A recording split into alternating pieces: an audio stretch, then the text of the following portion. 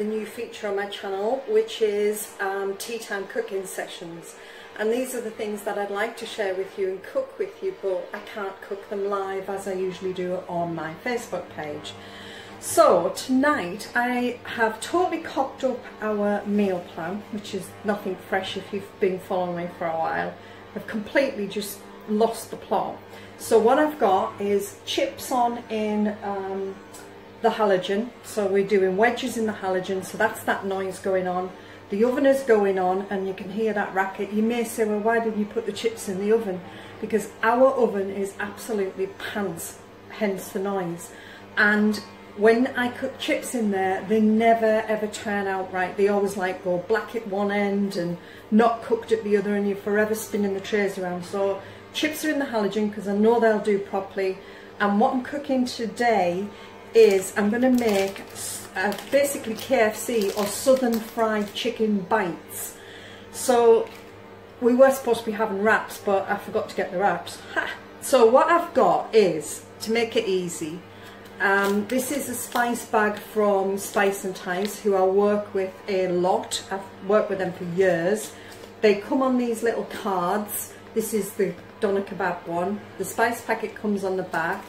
You get all of the ingredients you need and the cooking instructions. So this bag is off one of these cards, and each bag makes enough for 4 people. So as you can see, what I did was tip some out ages ago and then put like a little bag clippy thing around it and popped it back in the cupboard for another day, which is today.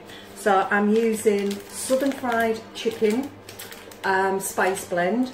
I have also got some cornflakes, because I'm using cornflakes for the crumb. Use breadcrumbs if you want, or panko, but I'm using cornflakes. I think it will work really, really well actually in something like this. And then I have some diced chicken.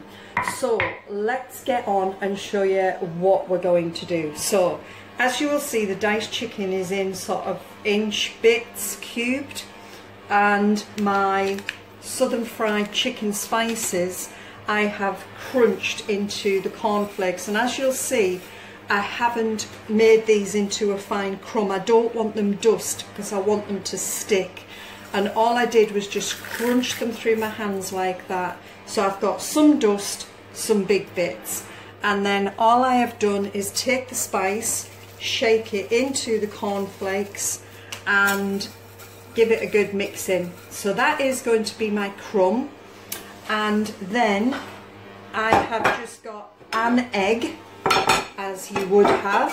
So I've just whisked the egg, and all I'm going to do is dip my chicken in the egg, in the crumbs, and then I'm putting them into a baking tray. This red stuff here, don't worry about the black bits, that's fine. But this is called Pan Pyramid. I bought it off eBay. You can get it off eBay or Amazon. And what it does is it lifts the product off the bottom of the tray, and it allows the air to circulate, so you get a nice crispy sort of, you know, whatever you're cooking on, it turns nice and crispy. So that is Pan Pyramid, okay? And what I'm doing is I'm cooking it on this. So one hand, I've tried to learn this many times. Keep one hand clean, even if you've got to put it behind your back. I always end up in a right state doing this.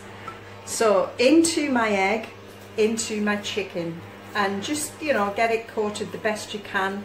There is 25 grams of cornflakes in here. That's all I've used. The sin value, if you follow in Slimming World, I'm not sure. You'll have to look it up. I did know it and I've forgotten it, unfortunately. Just push it down gently into the cornflakes just to get them sort of moulded on, and put them onto the tray like so. Now my oven is trying to heat to about 180 degrees. These will take about 20 minutes or so. And what I'm going to do is I'm going to get on and do the rest of the chicken, pop them in the oven, have a look at my chips, and when I get somewhere near I will come back and show you where we are. Okay, so everything is cooked, the chips are cooked, the chicken's cooked. I've had a little taste, it tastes absolutely amazing. So let me show you, I've plated up, here we go.